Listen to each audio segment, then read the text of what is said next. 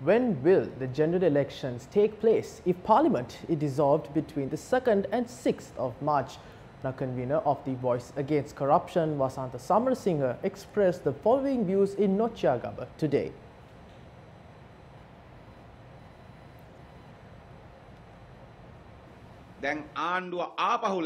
The government is trying to win votes using the tears of the families of the April 21st attacks. Violent crimes of this nature should not take place. This is what they are trying to do. If the election is held on the 25th of April, April 21st will mark 1 year since the attacks. We wish to ask President Gotabaya Rajapaksa to reveal what action has been taken regarding the attacks over the last 3 months. What they are trying to do is to remind the public of Zaharan's bombs in April.